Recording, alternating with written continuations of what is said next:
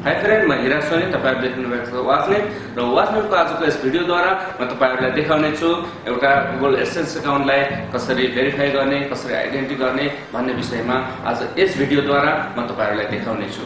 आउनुस् म सँगसँगै फलो गर्नुस्।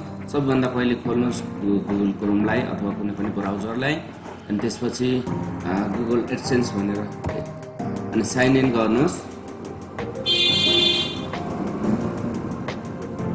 सबभन्दा पहिले त एक क्रोममा तपाईको इमेल आइडी लगइन भएको हुन पर्छ र त्यसपछि मात्र एडसेन्स अटोमेटिकली लगइन हुन्छ।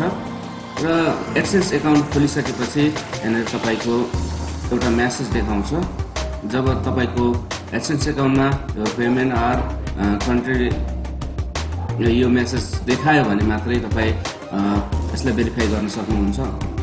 यो मेसेज देखाएको छैन भने तपाई भेरिफाई गर्न सक्नुहुन्न। र सबैभन्दा पहिले हामी पेमेन्टमा जाउँ र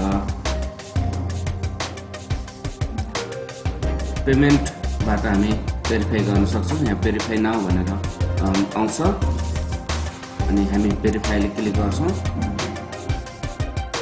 र यहाँ भनेको छ आइडेन्टिटी डकुमेन्ट्स भनेर।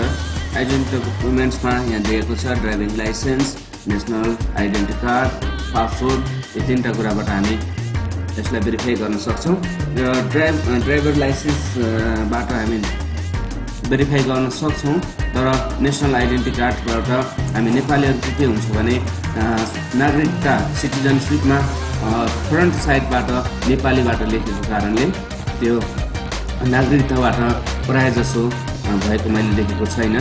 त्यो कारणले हामी नेपालीहरूले के गर्न सक्छौँ भने ड्राइभिङ लाइसेन्स अथवा पासपोर्टबाट हामी गर्न सक्छौँ। र मसँग छ ड्राइभिङ लाइसेन्स र म त्यहीबाट भेरिफाई गर्न गइरहेको छु। यहाँ तपाईँ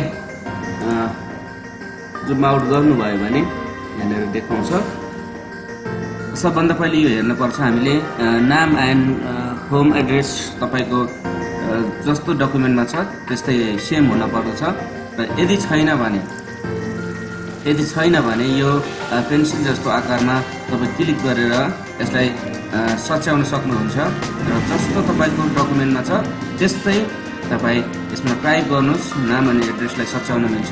त्यसलाई सच्याइदिनुहोस् अनि त्यसपछि मात्रै अपलोड गर्नुहोस्। अपलोड गर्नको लागि मैले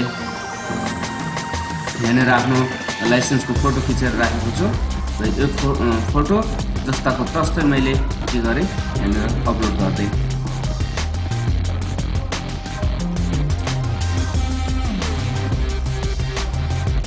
ओके, यसरी अपलोड भइसकेपछि मैले कन्फर्म इन्फोमा यहाँनिर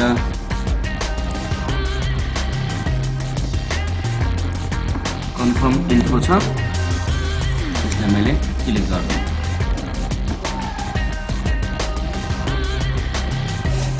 ओके,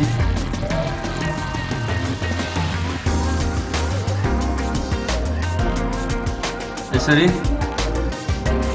भेरिफाईको लागि मैले अप्लाई गरेको छु। अब हेरौँ यो मेरो डकुमेन्ट सही छ कि छैन अनि यो सक्सेस हुन्छ कि हुन्न।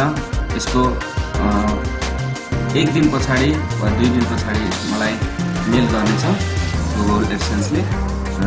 सो मेलबाट कन्फर्म हुनेछ मेरो आइडी एडसेन्स अकाउन्ट भेरिफाई भयो कि भएन भन्ने कुरा। ओके, यसरी नै हो। तपाईँ पनि यसरी नै गर्नु होला आफ्नो एडसेन्स अकाउन्टलाई भेरिफाई। सजिलो छ, सिम्पल छ, तपाईँ आफै गर्न सक्नुहुन्छ। सब प्रक्रिया सही तरिकाले राख्नुहोस्, 100% यसरी भेरिफाई हुन्छ भन्दै म यस च्यानलबाट बिदा हुन्छु। धन्यवाद।